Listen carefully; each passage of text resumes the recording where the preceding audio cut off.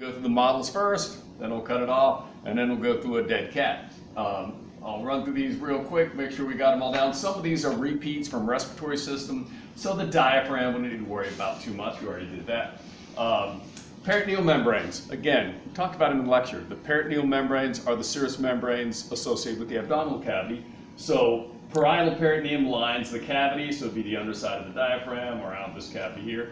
Visceral peritoneum, all the abdominal organs, their outer surface, kind of like with the heart, is the visceral peritoneum in this case. And they're again for lubrication so the organs can slide around. Some of the stuff, mouth, oral cavity, I think you can get just fine. Salivary glands. All right, let me go over the salivary glands. I need a different head. Where's his head, Gail? Right there. Ah, I lost my head again. All right, yeah, salivary glands are okay on this one. So salivary glands, yeah, they're going to be on human models. I won't ask salivary glands on a cat. Well, let's run through them real quick. All right, there's one kind of just blowing in front of the ear right here. This is the parotid salivary gland. Has ducts that go in the oral cavity to, of course, secrete saliva. Underneath the mandible, there's a submandibular gland. It would actually be kind of under the angle of the jaw. Mandible would be here. And under the tongue, this one here is the sublingual salivary gland. So you got three: submandibular, sublingual, and parotid salivary gland. Also, while we're here, tonsils. They're actually on the respiratory sheet as well as the digestive sheet. I skipped them on respiratory.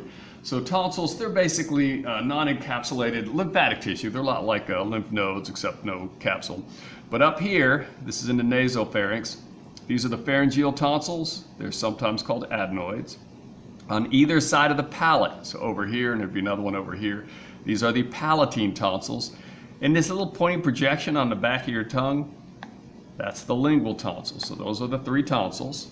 Again, those will be human models. I don't ask tonsils on the cat either. Teeth. On the cat, of course, we won't ask.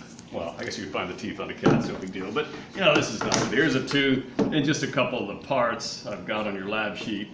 You got this outer kind of white layer. That's the enamel. That's one of the hardest substances you'll find in a human. It's mostly inorganic, like about 95% inorganic, calcium salts and such. Very hard, wear resistant, so that the teeth don't wear down as you chew abrasive food. This kind of yellow stuff here represents dentin, which is similar to bone. It's a living tissue. It can regenerate, that sort of thing. And then there's a hollow space in the inside. That's the pulp cavity filled with pulp, which would be blood vessels, nerves, that sort of thing. So that's the tooth. Where the enamel covers it, it's usually called the crown. So that one should be pretty easy. Then tongue, I figure you can find. Hard palate, soft palate, we did with the respiratory. Again, that's just the roof of the mouth. If it's supported by bone, it's the hard palate, like right here. Soft palate is the fleshy projection in the back. Pharynx, we already talked about that with the respiratory. Here's the pharynx and the three parts: nasopharynx, oropharynx, and laryngopharynx. Then,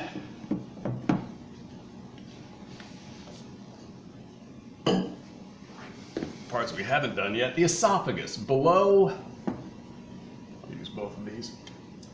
Below the pharynx, again, this is where the respiratory and digestive systems diverge. If you go sort of ventrally, that's the larynx, and on down to the rest of the respiratory system. Dorsally, this is the esophagus. The esophagus is just a muscular tube.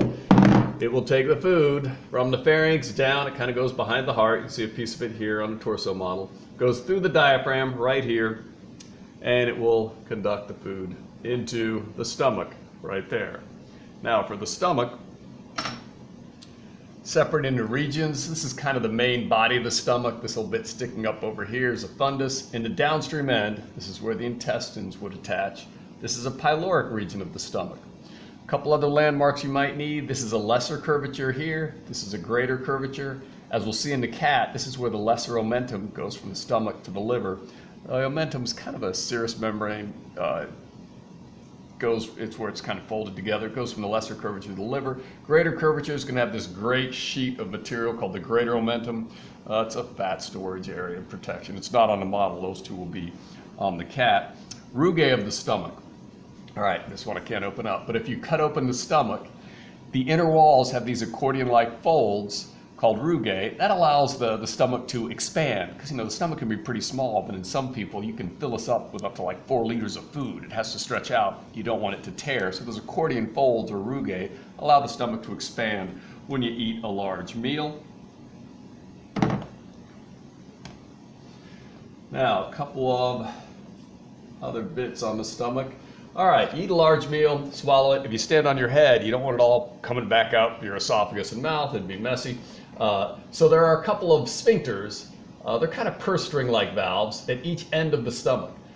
And you'll need these on the cat and the human models. Now, there's not really much to see. So if I ask you a question, it would say, identify the valve here or something, in quotes. But the valves are just a circular ring of smooth muscle. They're normally closed. The one between the stomach and the esophagus is called either the cardiac sphincter, the esophageal sphincter, or the gastroesophageal sphincter, either one. There's another one at the downstream end of the stomach where it meets the small intestine. Let me hang my small intestines up. So this is the first part of the small intestine here. This valve acts like a metering valve to slowly kind of allow the contents of the stomach to dribble out. We'll call that the pyloric sphincter. So again, it's this area. I'd usually ask a question, identify that in quotes valve or something, so you know what I'm talking about. But that's about all we need on the stomach. Then, small intestine. This big mess here. This kind of all represents the small intestine. Now there are 3 regions to the small intestine. The duodenum, which is the first part right after the stomach. It's about 12 inches long in a human.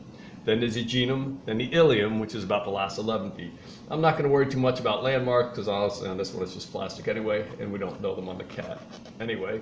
But the first part of the small intestine, it's actually fairly rigid. It's locked in place with all these mesenteries. That's the duodenum. And then the downstream end, you can see a bit of it coming up here. That's the ileum. Of course, small intestine actually does most of the digesting and most of the absorbing of nutrients.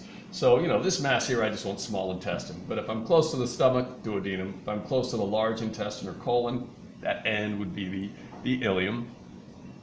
And then there's a valve between the small intestine and the colon or large intestine right here. Kind of this white oval on this model. That's the ileocecal valve. You can see it on the cat as well. It's kind of like a one-way valve, allows food to come out of the small intestine and into the colon, because you probably don't want the fecal matter going backwards. I don't know, imagine that could cause some issues. But that's the ileocecal valve. And in humans, you'll need to be able to find this little green thing hanging off here. This is the appendix. I think some cats technically have one, but they're really hard to spot, but pretty obvious in a human. That is a non-functional bit. I think it might have been a part of the larger cecum at one point. Cecum is this dead-end sac here. So you have the small intestine coming in, and the flow of material goes small intestine to large. But there's this little dead-end bag sitting off on the side here. That's the cecum. Humans is pretty small. Cats, it'll be pretty small. Herbivores, it's really big. But attached to that cecum is that little vermiform appendix, because it kind of looks worm-like. So there's your cecum. Then you've got the large intestine. Now, in the human models, not on the cats, because I don't know where they are on a cat. Cat's kind of a carnivore. Its digestive system's a little more compact than ours, a little less elaborate. But this large gray area here, this represents the colon or large intestine. And so the part that goes up, that's what we'll call it the ascending colon. This part that goes around, transverse colon. And then there's a descending colon coming down. Then this wiggly bit here is the sigmoid colon, which ends at the rectum, kind of for fecal storage down here. It's called large intestine. It's not longer. It's only about 6 feet long, but it's bigger in diameter, so it's fatter. It also, you'll see little strips of, this is longitudinal smooth muscle here. Those are called taenia coli, which usually causes the large intestine to kind of fold up into these bag-like folds here called haustra. So that's your colon, large intestine. Let's see what else we need. Then a couple other bits and pieces. Let's look at a liver model. Now the liver model, material on the liver model, I think it's 34 on your sheet. You need to know the liver and gallbladder on the cat, but none of the details and none of the lobes. So if you look at the liver, we've already done a little bit of it. Here's the inferior vena cava. That's a hepatic portal vein. That's a hepatic artery. And that is the hepatic vein right there. So we already did those. Now the lobes, liver, like the lung, is separated into some compartments, some lobes. This big one here, kind of on the right side of the liver, surprisingly, that's the right lobe. This one over here on the left side, the left. Then you see this little square looking lobe right here. That's a quadrate lobe. And this little bit kind of tucked by the vena cava here, that's the caudate lobe. So know the lobes of the liver, right, left, quadrate, caudate.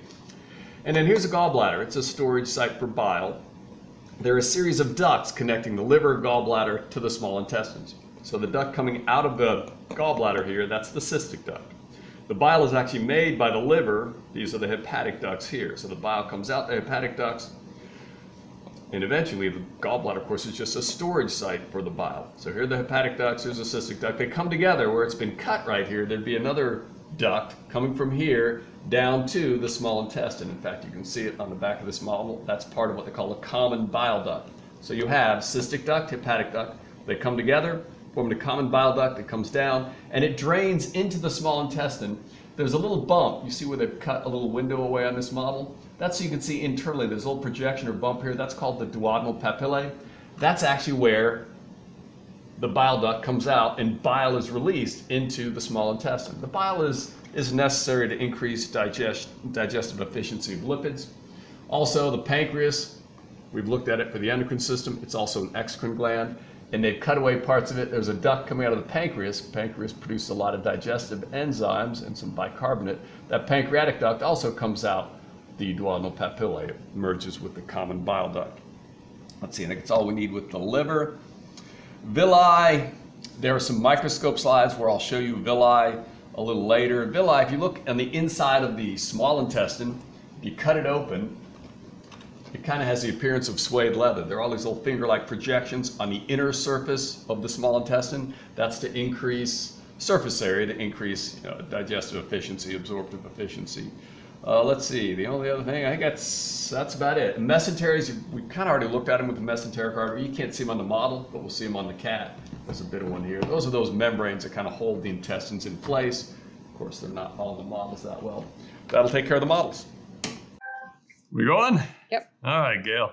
So here's a few of the bits on the cat. Of course, hard palate, soft palate, we already did. Tongue, all of that. We don't need to worry about that. But here is the esophagus. So here's that trachea. The esophagus runs dorsal or behind the trachea. Here it is, just this little muscular tube. It'll go on down through the diaphragm. And you can see it comes out kind of by the liver right here. So that's the end of the esophagus. So at this point would be the cardiac or esophageal sphincter and main body of the stomach here. And right about here, there's usually a little bit of a constriction. That's the pyloric sphincter. And now you can see the omentums on the cat. See, this is a lesser curvature, greater curvature of the stomach.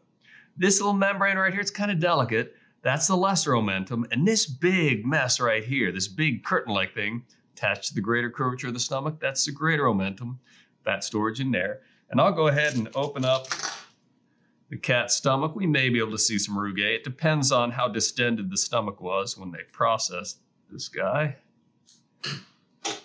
But they'll open it up, and not real obvious, but you see that little, get some of the food out of there.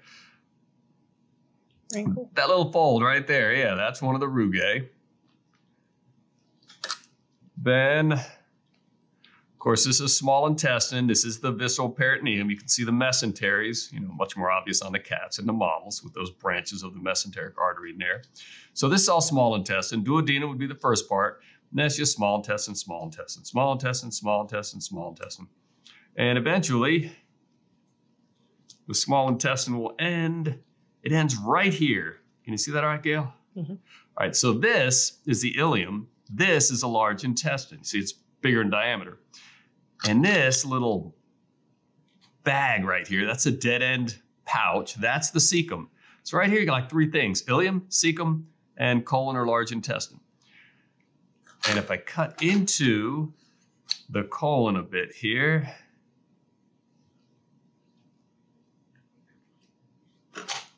you can also see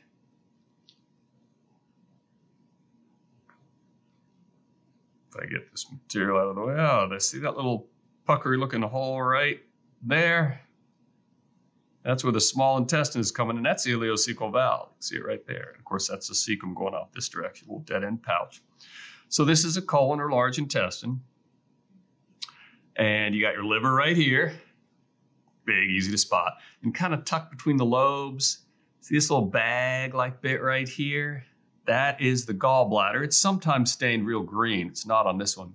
Now the ducts would be here, but I usually don't ask them on the cat. You'd have a cystic duct coming out here, hepatic ducts coming out here somewhere, and a common bile duct goes down to the small intestine here. Let's see, parietal peritoneum is just lining the parietal or the abdominal cavity here. Let's see, what else we got, Gail? Get it? Spleen right here. It's really part of the lymphatic system, but I think, double check my sheet here. Gosh, that seems way too easy, guys. Oh, pancreas. I forgot something. Show them the spleen again, just in case. Okay, spleen is this big, dark mass right here. It's lymphatic tissue. Now, if I take the spleen and the greater omentum and lift it up behind the stomach and the omentum, see that little light? Kind of looks like pale hamburger meat or something right here. That's the pancreas. So to find it, you just take the stomach and omentum, lift it up. There it is, pancreas right there. On a cat, it actually runs down the small intestine for a while as well. But that's it. That's the pancreas. And we got no parts of the colon. Oh, villi. Let's look in the small intestine real quick. Like I said, if I ask villi, that's usually on a microscope slide because they're just too small to get pins or anything in. But if you open up the intestine a bit, scrape away the food, see how it's fuzzy looking, looks a bit like suede leather? That's the villi. Again, if I ask them, it'd probably be on a slide, but you can see them with the naked eye. They're macroscopic, just really tiny. Gosh, Gail. That's it. That's like it. All right.